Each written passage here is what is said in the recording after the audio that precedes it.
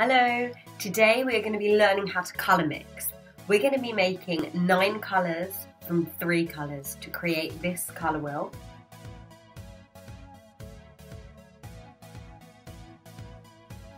So the great thing about colour wheels are that you can have all the colours pinned on the back of your studio, on the back of your workplace, so you've always got a reference to colour and you know which ones you can mix, which ones you can't, which ones complement each other. So you've got the yellow with the purple, green with the red, and the blue with the orange. They're all complementary colours. So it's a great thing to always have, and it's magical seeing how you can take 2 colours and create them into another one, and then even more, pushing them further to another colour. So please join me today in colour mixing.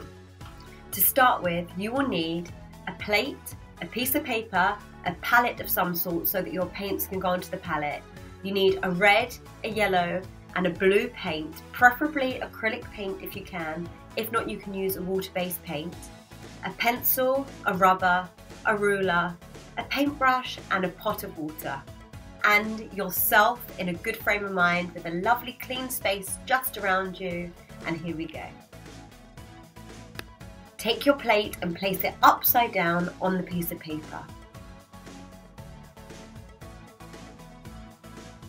Make sure your pencil is nice and sharp. Sharpen your pencil.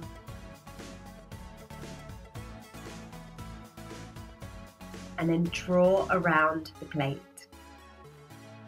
Making sure you go all the way around the plate so that you're left with a circle on your piece of paper. Make sure it's in the middle of the piece of paper as well.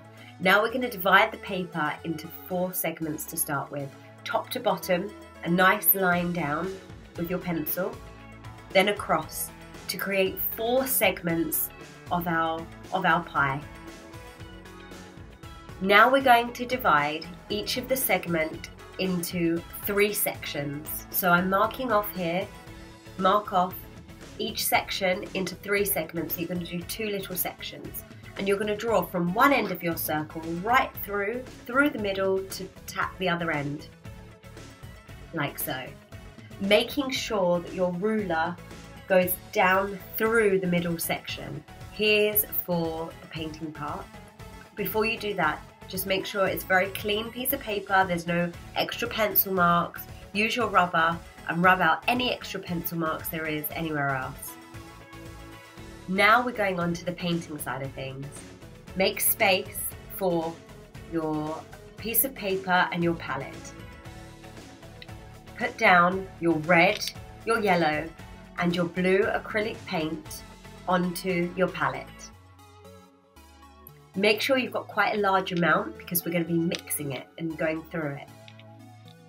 Take your paintbrush and take the first bit of colour out, and we're going to start painting our first segment. So I'm taking red. Start with any segment you like and we're going to draw in the red paint.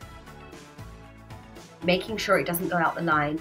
You can start with the edges, doing the edges really neat first and then fill the inside in.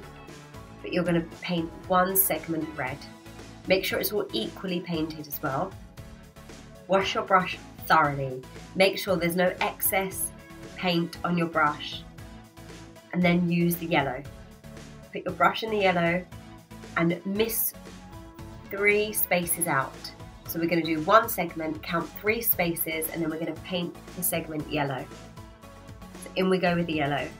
Everyone might have different shaped yellows, you might have a different shade to me, but don't worry about it.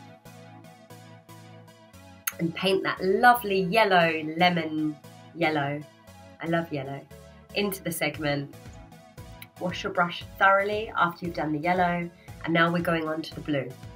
Take your blue, dip your paint in your blue, and miss 3 sections out, and we're going to paint in with the blue. A nice full piece of the pie in this lovely blue. So these are our primary colours. The 3 primary colours, red, yellow and blue. It's very simple, nice strong colours. Wash your brush thoroughly. Now we're going to mix 2 colours together. So you're going to pull up the yellow. I always use the lighter colour first, so if I use the red first, it will mix into the yellow. So I like to keep my colours quite clean.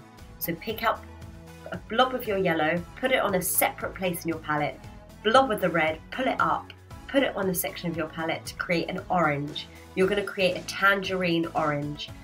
Make sure that the two colours mix in together with the same amount so that it creates the same amount of colour from both ends, and paint in between the red and the yellow. You're going to paint this tangerine orange.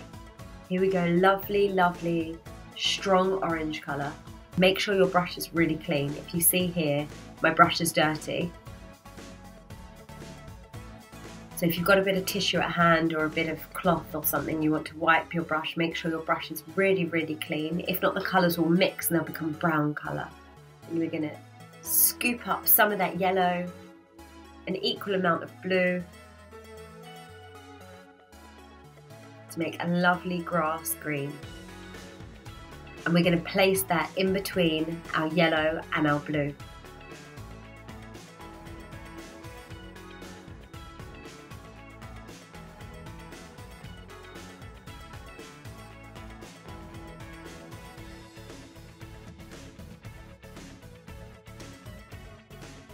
Once you've done the green, wash your brush thoroughly again.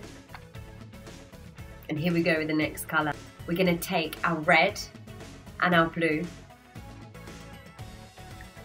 in a separate place in our palette, mix them together equal amount to create a lovely dark plum purple. And we're going to put that in between our red and our blue. If you add white to these colours separately, you'll see they really shine and they'll become like a lighter lilacs and lavender colour, and like brighter purple colours, more mauves. You can add like little bits of different colours, a little bit more blue, a little bit more red. It becomes different shades of purple. Wash your brush thoroughly. These were the secondary colours. Now we're moving on to the tertiary colours. The tertiary are mixing a primary and a secondary, which we've just made. So here we go, we're going to mix the yellow with our mixed green to make a lighter green, to make a really fresh lime colour. And we're going to place that in between the two colours that we just mixed, the green and the yellow. So in between your green and yellow, you're going to put this lovely lime fresh colour into the segment.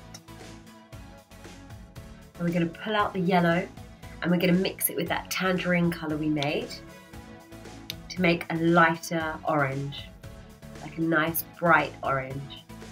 And we're going to put that in between our yellow and our orange. Make sure you use enough water so that it's quite smooth when you run your brush down. You don't want it to be all like gritty and bubbly. It wants to be a lovely smooth line, and try and make sure all your paint is quite equal in every section. If you need to change your water at all, go and take a minute and change your water and mix it in with our red. So our secondary colour and our primary colour, mix them together to create more of a reddy orange, like a burnt orange. We're going to take some of our red with our dark purple that we've made to make a burnt purple, like a reddy purple. Mix those together on your palette in a separate place and put them in between your purple and your red. Now we're going to take our blue, our dark blue, and mix it in with the purple to create a purpley blue colour, like a dark plum. Mix those in together. It's all coming together now. Got one more to go. Take a scoop of the blue, a scoop of the green, mix them together to create a lovely bluey green. And here we have your very own colour wheel, which you can have around to look at, reflect on, to keep in your studio at the side, to always reference from as well. And you've just created your first colour wheel. Don't throw away your palette, because we're going to be using the palette for something else in the next video. So we're going to be using those colours. If you want to save the paint, you can get some cling film, pull it over the palette so that it saves and it preserves, and the paint will still stay wet, and we're going to be using it to make something else. Thank you very much for joining me today. If you like what you see, please subscribe, give us a like, give us a follow, and share our post. Let's spread art and make creativity. Have a very, very fantastic day, and I hope you enjoyed making your colour wheel.